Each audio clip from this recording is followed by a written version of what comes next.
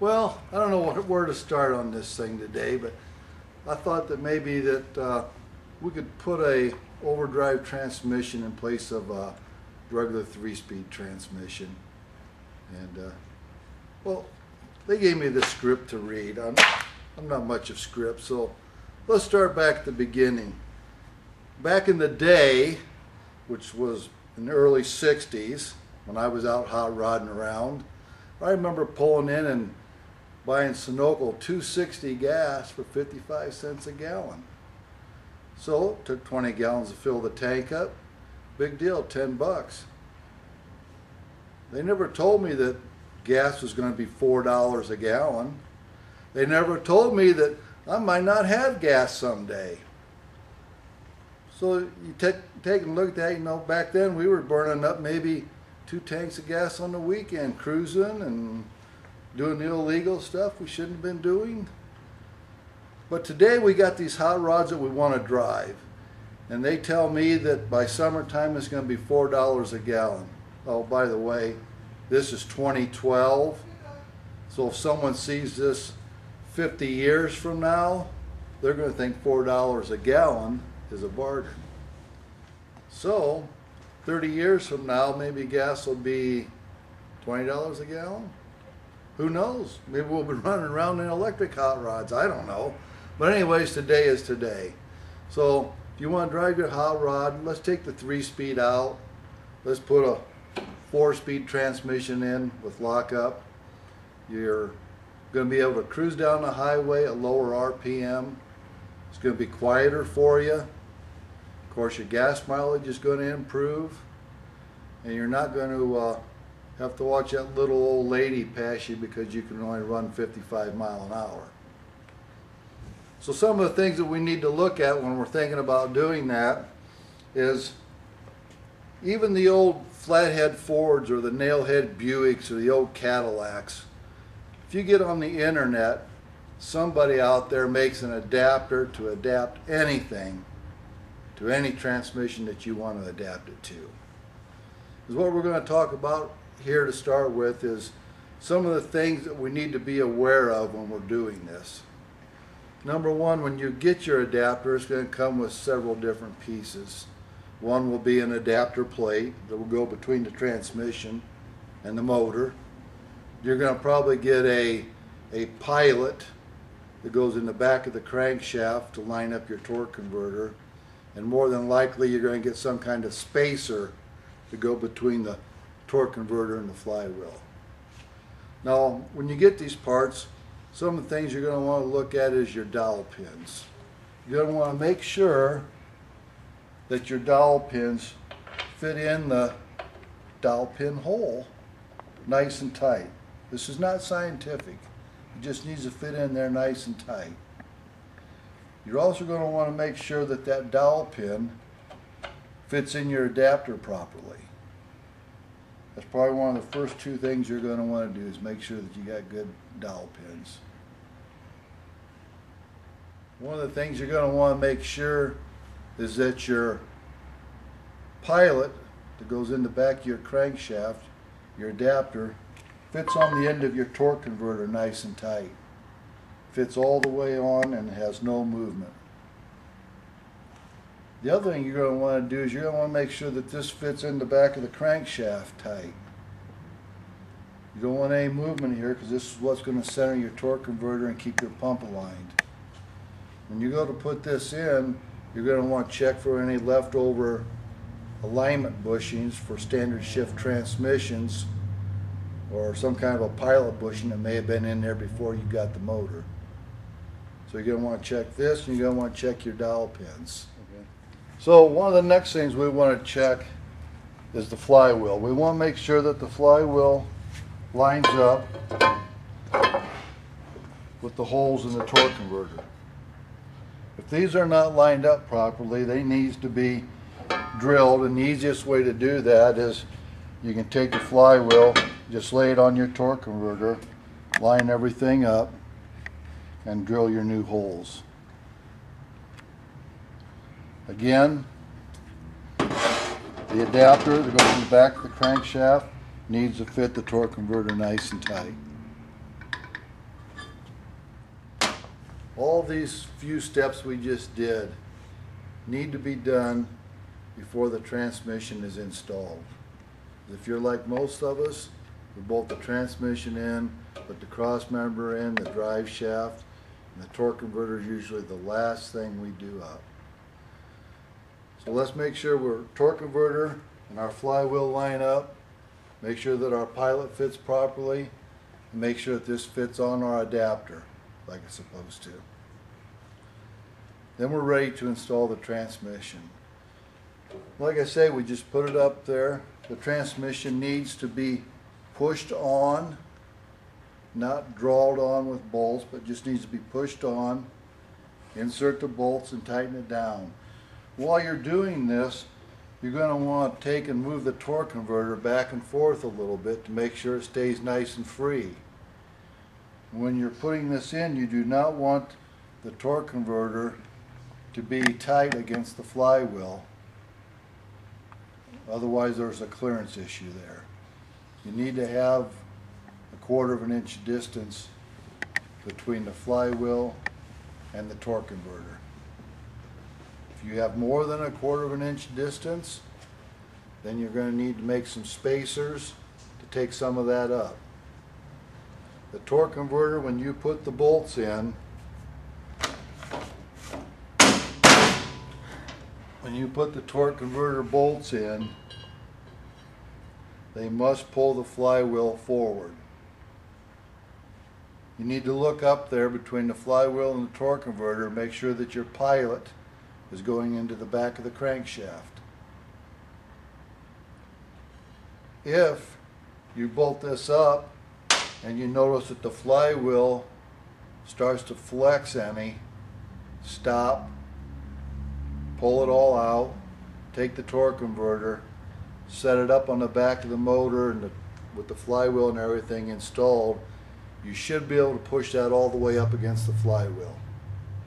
If you can't, we need to figure out why it's not going into the back of the crankshaft. When you're trying to decide on which transmission to use, on our website you will find this little fact sheet of transmissions and the overall length they are and where the transmission mount is to go. This will be a big help in determining which transmission you're going to use. Just because it's a GM transmission, the mounts are not in the same spot on all of them. Just because it's a Ford, the same thing applies. So take a look at this little fact sheet on our website and it'll help you determine what kind of transmission to use. Okay, so we were talking about the 700R Ford transmission. One thing we have to do, and we must remember this on all overdrive transmissions, is lockup has to work. If lockup does not work, the transmission will overheat and you will destroy it. Now you can run around town in overdrive because you're not putting the transmission in any risk, but when you get out on the highway, because of the stall speed of the torque converter, the transmission needs to be locked up. It'll generate too much heat. So when you take the pan off, you will see this here, which is what they call a valve body. And these valve bodies may have as many as 4 switches on them. But right at the moment, we're only concerned about putting a single terminal switch in this spot right here. And you'll see that part number on our website. It's a normally open switch and will close when 4th gear oil hits it. So we'll take all these switches out.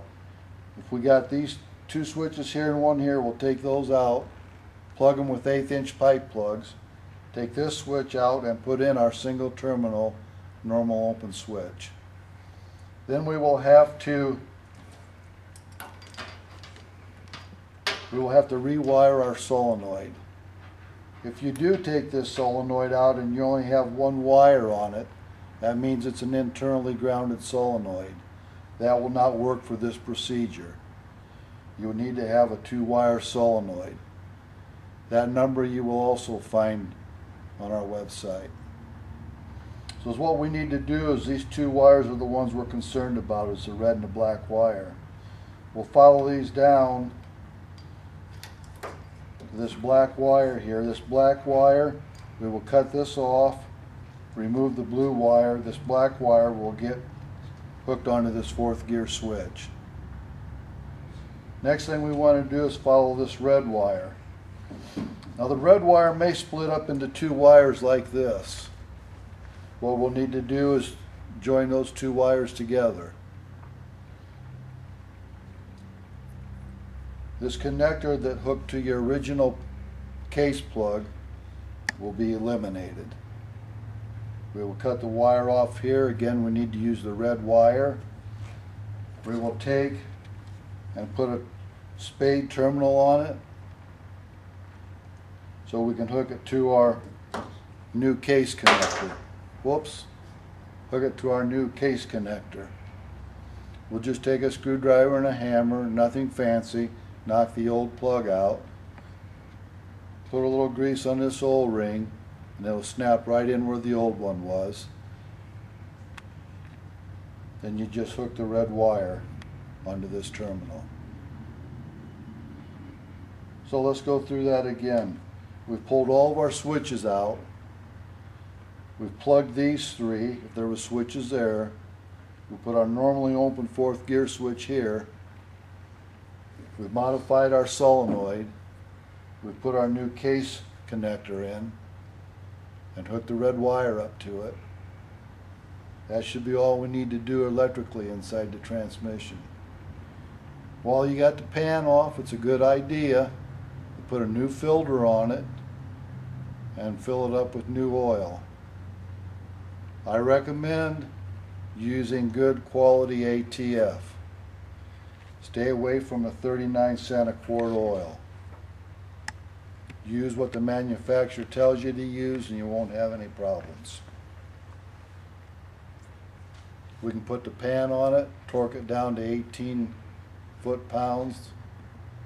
We're ready to let the vehicle down on the ground and work on the top side. On the converter bolts, you're going to want to make sure that the converter you're using, you put the proper bolts in. Some threads are American and some are metric. So make sure you get the right bolt to put in there to begin with. Second thing is, be very careful of the length of the bolt. If the bolt is too long, it'll go all the way through here and it'll dimple. You get a bolt that's too long, when you screw it in there, she'll go all the way down, contact this surface here. You'll get a dimple in here, and that's where your converter clutch rides. You'll take the lining right off of it the first time it applies. So be very careful on the length of those converter bolts. Okay, let's move on to wiring the transmission on the outside. Now, in order for lockup to work, we need to wire power down to the single terminal switch. Again, we'll go through it real briefly, but this here will also be on our website, so you can go back and look at it at a later date. Let's take a look at the parts themselves. Okay, now let's take a look at these relays. You know, it's a black box, but there's really no mystery to it. It's got 5 terminals on it. And the nice thing about relays is if you look at the top of this relay right here, it's got the diagram on there. It shows you how to wire it. And if you look at the bottom of it, you're not going to be able to see it very well. But each one of these terminals is numbered. Whether it's this relay, or the one in your Cadillac, it's a standard. They're all wired the same. That's pretty simple stuff. So what you're going to want to do is, when you get your relay, it's going to come with a connector on it and 5 wires. If you look at the diagram that I got. Okay, so it's pretty simple. So what we're going to do is, on terminal 87 of this relay, we're going to take that wire out because we're not going to use that wire at all. That wire is gone, history. Terminal number 86, we're going to take and we're going to run that to a good ground. good ground on the chassis, or if you're like most people and you wire your car, you should have a ground pin on there. So you want to run that to a good solid ground. Terminal 30, you're going to want to run that to an ignition on. In other words, when the key is turned on, you're going to want power to the number 30 terminal. You're also going to want to put a 10 amp fuse in there. If you don't put a fuse in there and the solenoid shorts out or one of your wires go bad, it's dangerous. You could end up setting your car on fire. We don't want that to happen. Make sure you put a fuse in there. Terminal 87A, you're going to want to run that wire to this connector. If you remember, we put that in the transmission and the red wire's on the other end. So you're going to make sure that that 87A wire goes to the top side of this connector. I saved this one to the last because it's probably going to be the hardest for people to understand. But the 85 terminal, you're going to want to run down to your brake light switch. Now you're going to want to tie that into the same side that your brake lights are on. Not into the power side of your brake light switch, but into the activation side. In other words, when you push the brake pedal, when your brake lights light up, that's the side you want to run that to. So what's going to happen is you're going to turn the key on. You're going to go down to your transmission with a test light. You're going to check this terminal and see if you got 12 volts there. You should have 12 volts there. If you don't, then you wired something wrong, plain and simple. If you got 12 volts there, you want to get Cousin Eddie in the car and have him push on the brake pedal. When he pushes the brake pedal, you will lose power at the transmission. This is so that when you come up to a stop and you push on the brakes, the torque converter clutch will disengage, so you're not feeling like you're trailer hitching or pulsating when you're coming up to a stop. Remember, Cousin Eddie on the brake pedal, no voltage to this terminal. Okay, so one of the next things we need to do with our transmission, our overdrive transmission, is all 4-speed automatic transmissions are controlled with either through a cable, manual linkage off of the carburetor or the throttle body. They've all got to have some kind of hookup in order to control the line pressure within the transmission. If you don't control the line pressure, you won't have a transmission. Everything Cousin Eddie did is down the tubes. So on a 700, you're gonna want to hook the detent cable. It just slides over here and you push it down in the transmission. It's held down with a 10mm bolt. Pretty elementary, not much to going on there. Okay, so when we get up to the carburetor or the throttle body, we need to have a way to hook this cable up. And not only do you just hook it up, but it needs to meet some criteria. It has to pull in relationships so the transmission pressure can come up at the proper throttle. These drawings you will find on our website, so you don't have to hit pause. Just go to our website and you can find them. But on a 700 bracket, will need to be made. You can buy them. I think Edelbrock makes them and a couple other places make them. But I just thought this was kind of neat. I'm a little bit on the frugal side, so I like to make my stuff. Seems to work out better. So I've included some dimensions here for you to cut out for the cable to slip into.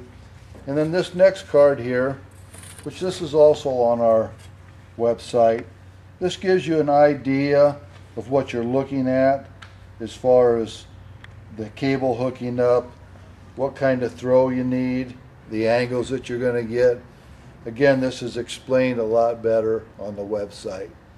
Go to our website, check it out. On the carburetor then, or throttle body, you still need something to hook the cable itself to. After you've made the bracket and you think you've got it all right, then you need something to hook the cable to. There's a company called Sonex Performance. They make these cables for the Edelbrock carburetor and the Holly carburetor. Very simple installation. They just bolt right As you on. can see, it gives you some idea of where the cable needs to go in relation to everything. This takes a big bite out of doing it all yourself.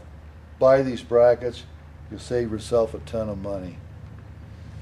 After you get the cable all hooked up on it, I think, well, let's see, we've got the transmission installed, we've got the wiring done, we've got the TV cable hooked up. Now all we need to do is see how fast we're going. So I've included this. Again, you can go to our website, and it'll be on our website.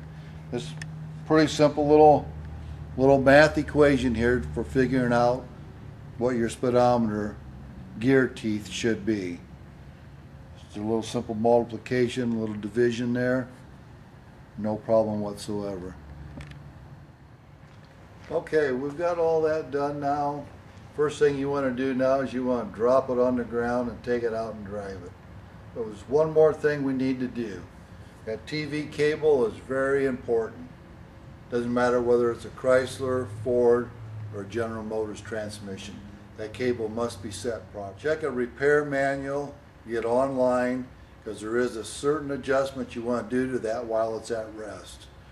Normally is what you're looking for is with the vehicle idling in park or neutral, you want to see a line pressure reading of approximately 70 to 75 psi.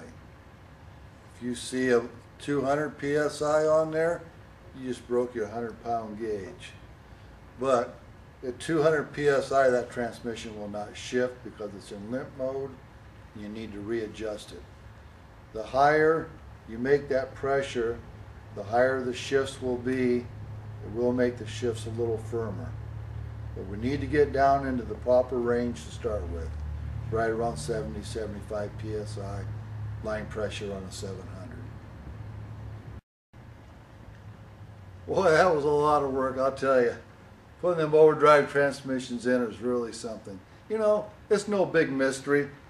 It's not a black box. It's not rocket science. You can put it in. Just take your time. You're going to really like it when you're done.